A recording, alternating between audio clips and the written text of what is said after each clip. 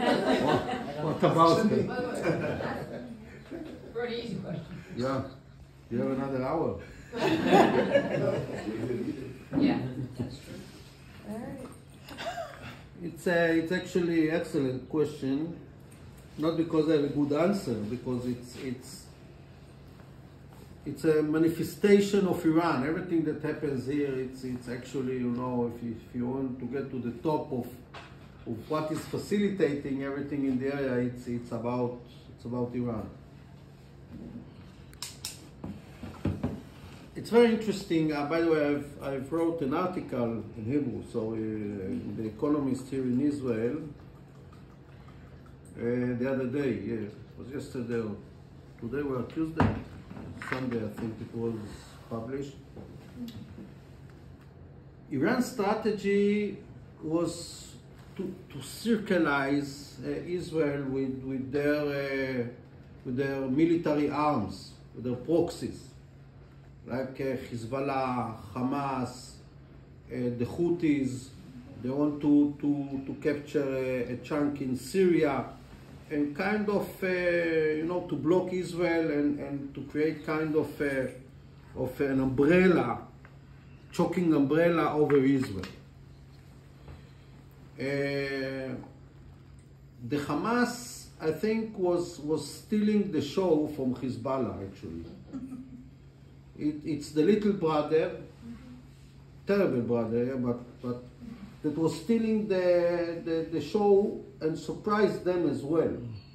By the way, we inquired that. We was, you know, how could it be? But in fact, this is what we understand now, that it was not coordinated. Not with Hezbollah, and not with Iran, not with others. Because Sinwar wanted to be, you know, the prophet Sinwar, and he said, why would I give the show to the others? Now Israel is very weak, so this is the time for me to take the stage. He took the model, by the way, the modus operandi of Hezbollah, and act accordingly in opening the October 7th attack. But since then, if we look from Tehran eyes, they lost or losing Hamas. Hamas will not be there. Hezbollah lost all its doctrine. Let's say, just for the sake of it, 50% of Hezbollah lost its power. It's not exact, but because it's not just eliminating, it's about losing the whole doctrine. So he's much less efficient to do today. He can use the rockets, but basically this is it. He has nothing else to do. And while using the rockets, Israel can destroy Beirut. We can make Beirut similar to Gaza now, which is very flat. So it's not something that's very tempting to him to be, you know, part of the Iranian system now, when he has to pay the price. And by the way, Nasrallah is a different type. He's not Sinwar. He's very, very logic person, even too logic person. Sinwar is a gambler. He's a delusionary guy. The issue with the Houthis. The idea was also that the Houthis will, you know, do kind of something graduating, but this is the problem with the Yamans, you know. If you know their dance, they have like one step ahead, two back. But this one doesn't have the back ones. They just have the one ahead. And they wake up the American lion, which is, everybody knows it's a mistake, you know? Not the Houthis. So I think that there's going to be escalation there. It's already there. And I think that in the end of the day, they're going to lose a lot of their powers, because they have some experience with the Saudis. But they don't understand that the Saudis is not the American story. It's better to have the Saudis as your enemy than the Americans. And I think they're going to learn in the hard way that the Americans are much harder for them. So it's another arm of that will be chopped for for the Iranians.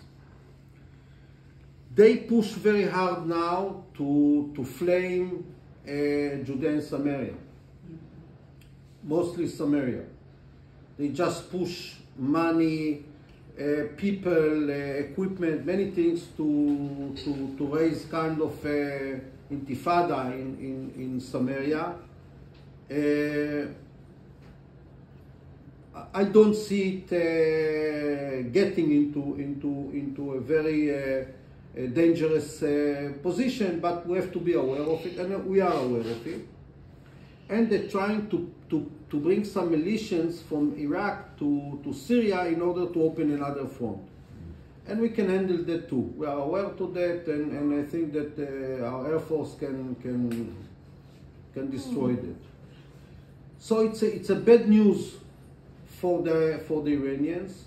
There's another question whether the American now in a year of campaign would be willing, you know, to go one step forward and to knock on the Iranians' head. But this is my question to you. You guys are from America, so you. Israel can't do it. It's not up to us. Israel can't do it. Take care of Iran. We're not allowed. First, you know, I think that we have to play by the American rules. Second thing, I agree. It's better for us to do the job all the way to the end of it with Hamas. It's very critical. By the way, everybody is looking on them, even the Americans. They want to see results, not that we're punishing, doing, no. They want to see, you know, all the way. And the Arab countries as well. They all want Hamas to vanish. Not as an ideal, because today Hamas, the people are Hamas. There is indoctrination for so many years, and it's the heart of the people there. But the Hamas as a military, as a terror organization, has to be gone. So Israel has to focus on that. We still have the issue of Hezbollah. Me personally, I think it's an opportunity. Maybe not now, but maybe in 2 stages. But this year, if we can go much stronger on Hezbollah, I would preach for that. I think we will never be in such a good opportunity to engage with Hezbollah. You already evacuated people, so we can... Yeah, and we are ready there, and and many more reasons. But you know, it's not so simple, and it gets back to the government. Does the government, this government, have the mandate? It's the government that failed on the 7th. So it's not so simple. Yeah. Very few of the people we've talked to have talked to us about world opinion on the current Gaza operation or Hezbollah or etc. We see it and we hear it in our communities. What would you say to those people who are saying Israel's being too heavy-handed in Gaza? Israel is being too aggressive. Israel is very aggressive. We don't want anybody to mess with us. So first of all, tell them you are correct.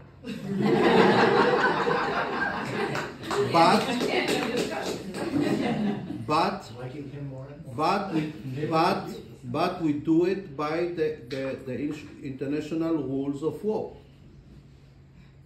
We are very aggressive, but we are not waiting. And I'll give you an example. Okay, there is a house. Okay, in that house, it was used as a position. Okay, let's say there's no pier of tunnel and there was no armament there, but it was used as a position. We are entitled to destroy it. We destroy it. And some also the neighbor, because there was a doubt, but it's still on the right rules. We are very aggressive, but also by the international rules. We always notify the population before. How come 1.5 million people are now in Rafah? We told them. We gave them enough time to go down. We didn't stop them. Only the Hamas was stopping them. So the ones that should be in Hague now is the Hamas, not Israel. I have a question. If we can go back to the border in Gaza, you mentioned when you were the commander of the Gaza Brigade, there was less technology, more people, soldiers on the fence. Do you think that maybe a hybrid approach of technology and people would have prevented what we've seen October 7th? What do you think? I think so, but you were there. You commanded that area. You have more experience. What's your opinion? I agree with you. Yeah. I think that, look, when I was the chief of operation, there was the aspect of dealing with the Iron Dome. I was against it for that reason. I was afraid that once we have this Iron Dome, everybody will take a shelter under the Iron Dome, Yeah. will get lazy and afraid to attack, etc., etc., etc. Because we are people. Yeah. So when you change or you break the balance to your very important question, of course it creates this unbalance which hit you back. So yeah, it's not a question, it's an answer, I think. Hybrid. I'm in the military now in Tzaf 8, in active military service in operations. So why aren't you explaining? To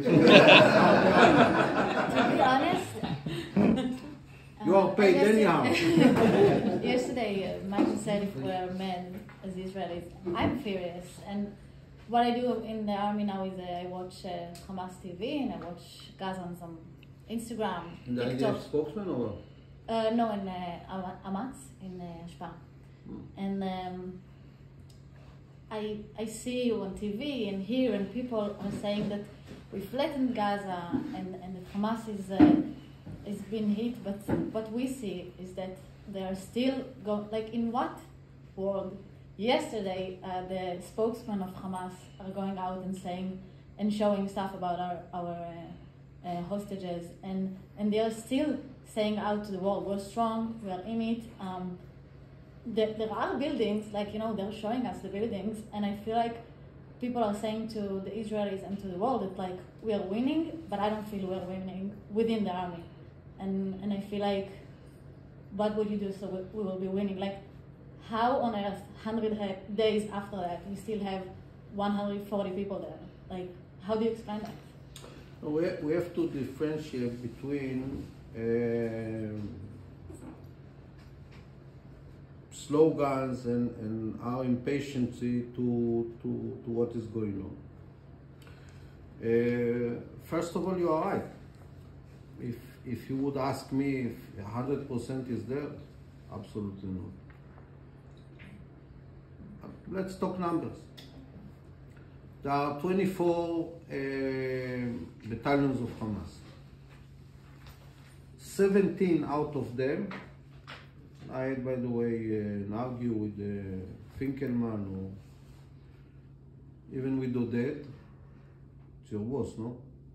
Oded Basur. I don't know, I'm like, It's too high to, okay. Let's say 17 out of the 24 were breaking down. Okay, we have break them down. If in a battalion there are, like, let's say 1,000 terrorists there. So what does it mean? It means that at least between 500 to 700 were killed. In terms of their echelon of command and control, most of them, like the commanders that are dead, okay, and are not functioning as a battalion. But there are still 200 or 100, 150 that in squads are here and there. Okay? Rockets. They had like 4,000 rockets. Now they have like 150, 200. So they still can shoot and do the show. So it's not like 100%. Okay, we have to look at it in a bigger way. We thought, by the way, not a mistake, that they have like 500 kilometers of tunnels. Apparently, it's more close to 2,000. And it's a hell to blow them and to find them. And you know, it's very hard because in every tunnel we have to find out that there are not people there, our people there. And then, even if there's nobody there, like 3 weeks ago, I don't know if you remember, they show how we blow a tunnel of 700 meters in Muhammad Def Resort or something like that. Just technically, to see that blow, it took 2 weeks, 14 days, full days, civilian engineering, you know, to put the dynamite, to put there and there and there. By the way, 14 tons was to blow it, and it took 2 weeks. Okay. So 80 days we are in most of the Gaza Strip. It's huge. It's very big. So we have to have patience. And the problem with that, I would say, clock is of course our people there, the hijack, the people that are there, that for us, every hour, it's like endless, it's hell. So that one gives the tone like what is happening, but in terms of a war, there's no war in the, look Mosul. Mosul, the Americans took them like 3 months. Much smaller than Khan Yunis, or much smaller, no underground, absolutely not the same enemy, much less. And it took them 3 months just to take over Mosul. In 3 months we took over almost all Gaza. So there is a proportion here. You have the right to feel what you feel. I'm not trying to change your feeling, but I agree. It's really hard. It's really hard. But I feel like they don't like. In the public, people don't understand that it's so hard, and they think, oh, in a few weeks we're gonna win, but it's not happening. What is the winning picture? What is the winning picture in few weeks? Honestly, we might not have a winning picture, and I think we need to think a little bit differently from this is not the 6-day war and all those glorious wars. This is a terrible war. By the way, if we all succeed very much, we may break even. If you ask me, because we have lost on the 7th. We have lost on the 7th. And before we bring all the people from there, and we still have 136 people there. You can never win this war, even to get even if you don't bring them back. So we have to be realistically about it. But I think that our persistency to delete the Hamas and the way people are working, the motivation in the field, it's a winning by itself, not in any comparison. And I think we will be able, you know, to grind the Hamas to the level that if we'll go to a political solution to bring somebody on top of them, there is a good chance that the Hamas will not raise again. Guys, thank you very much.